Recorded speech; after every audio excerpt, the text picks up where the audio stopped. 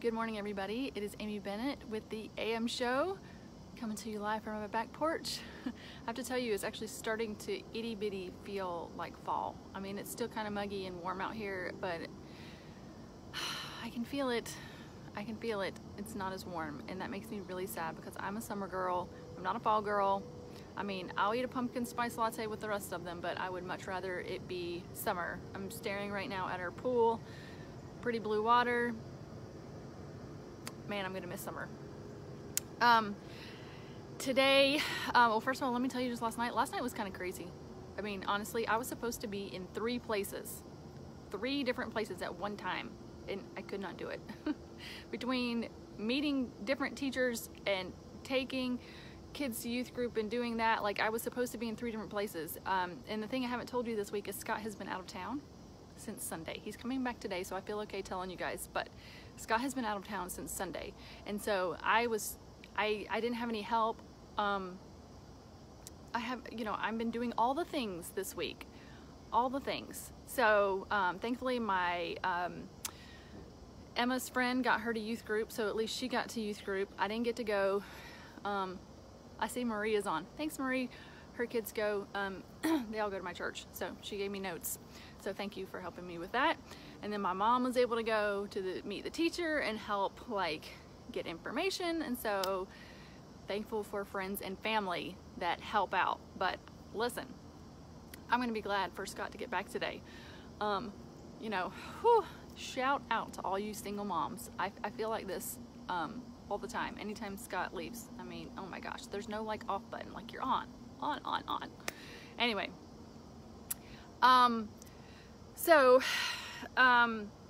this morning, I ran into a scripture, something that Jesus said in Luke. I mean, he didn't, it was documented in Luke what he said. And I think he would have something to say to me, and I think he would have something to say to some of you. And here is the quick phrase. Teresa, I see that you said you were actually live and you're up early this morning, so thank you for being here when you're up early. So here's the thing. Some of us need to burn it down. Some of us need to burn it down.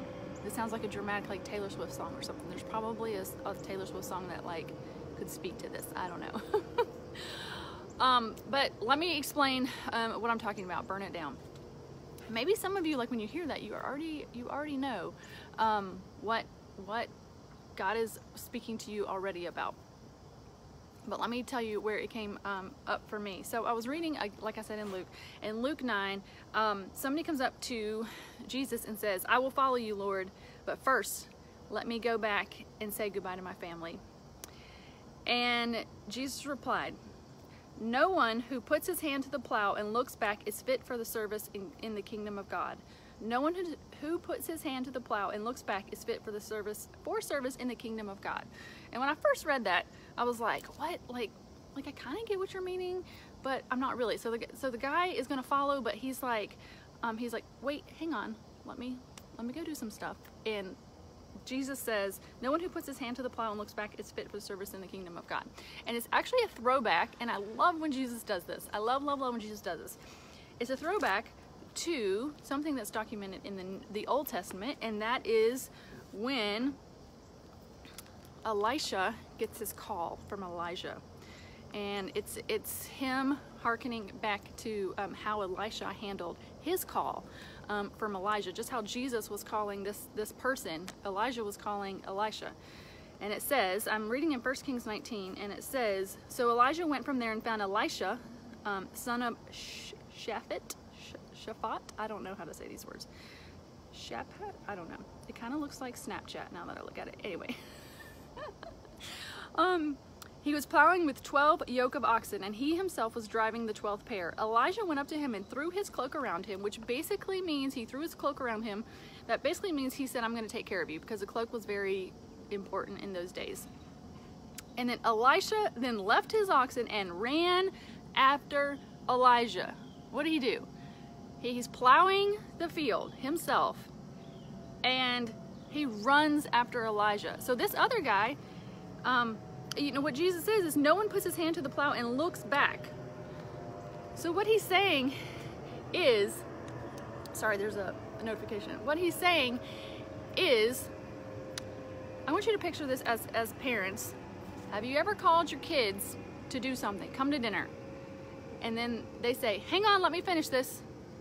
Hang on, let me finish this. They look back to their computer and finish their video game. I'm just saying, that's my experience with my kids. That's what they do. You call them to do something and they're like, hang on, let me finish this.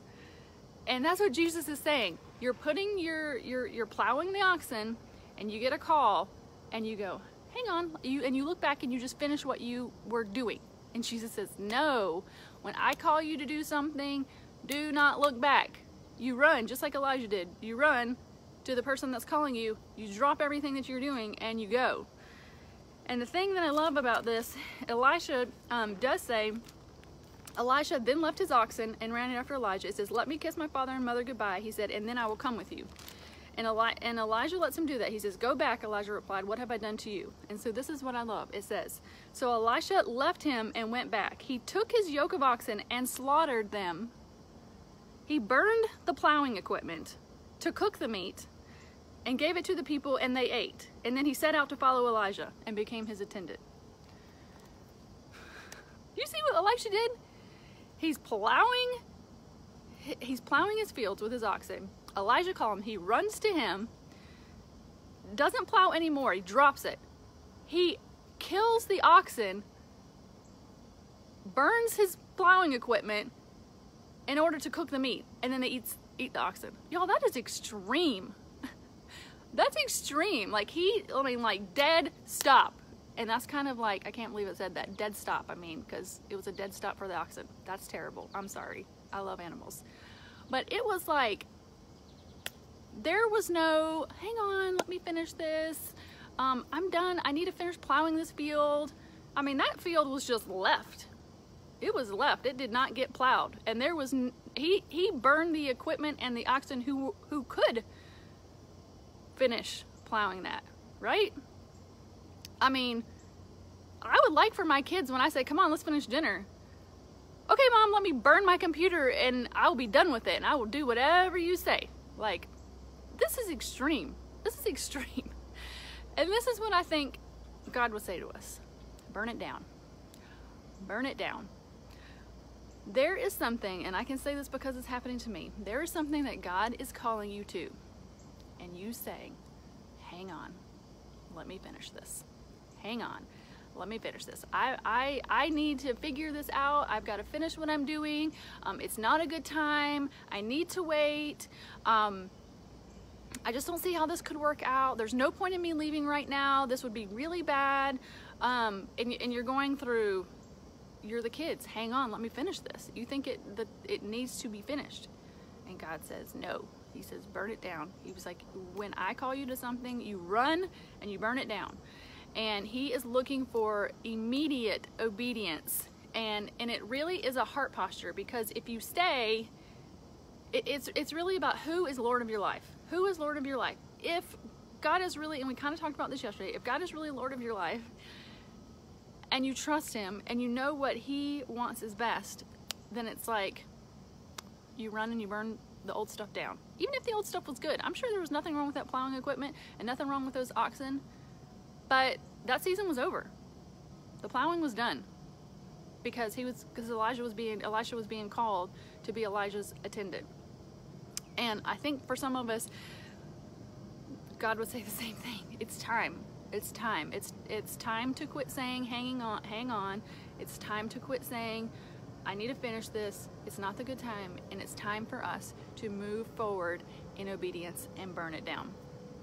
I don't know what that has to do with, there's definitely, and I was at, I hear some of these things sometimes and I have to ask, like, God, like, is there something I'm kind of tarrying on and looking back from my plow and saying, oh, let me just finish this. And yeah, he had something for me this morning. Like, I need to move on it. I need to move on it. So I know I was convicted and challenged this morning from this. So I don't know. Let me know that's kind of, and it's not a fun, gosh, that's not a fun message, is it? Like to go burn down your oxen and, I mean, kill your oxen and burn your plow and whatever, but give me some likes and hearts if that is like speaking to you. I know I can't be the only one. Yes, I'm seeing some, so thank you. Thank you, Lord. I think, you know, sometimes you get these messages and it's like, that is really a hard message to hear. Okay, so because Scott is out of town, I am on duty to take Emma to work again. Yes, we are not, she has a car. The car is working out wonderfully, by the way. Her new car is just fantastic. We're all fans. We are even driving it as a family sometimes, and but she's not quite ready to go on her own yet. So we are going to, we're holding off a little bit on her driving by herself, but she's doing a great job. She's doing a great job. She's a good driver. Just needs a little bit more practice. So yeah, I'm heading off this morning to do that. So good morning, Darian and Debbie and Marie, Teresa. Yeah, Teresa says amen, that's where I'm at. Okay, we can do this, Teresa. We can do it. We can do it. And that's the thing, y'all, is that God can be trusted, and whatever he's calling to, he will be with you. And I think that's what I always have to remind myself. When things seem scary or overwhelming, good morning, Nancy, I am reminded that I will not be alone in whatever I'm doing. So you drop all that, you burn it down, and God is right there waiting, and it'll work out. It'll work out. Marie loved seeing Emma last night, talking with her. Yep, she was really excited to go, and she always loves talking to you. So I'm glad you guys got to talk. So yeah, I'm gonna go get her to work. I cannot stand, I keep saying have a busy day. I don't want to be one of those people who say I have such a busy day. This week is just, somebody asked me last week, how's your week? And I'm like, it's actually kind of a busy week. I actually have another interview today. I'm interviewing Dr. Allison Cook. She wrote a book called Boundaries with the Soul, and it is, I'm really excited to bring this author to the podcast. It's really going to be a little bit different than we've ever done. It's more like an expert, but she, I don't know if you've ever heard of Boundaries, the book Boundaries, of how we have boundaries in relationships we have, but, and then we have therapy, and she is trained in the type of therapy that I got last winter called internal family systems. And then she integrates all of that with faith and how we can live the fullest life using all of those techniques.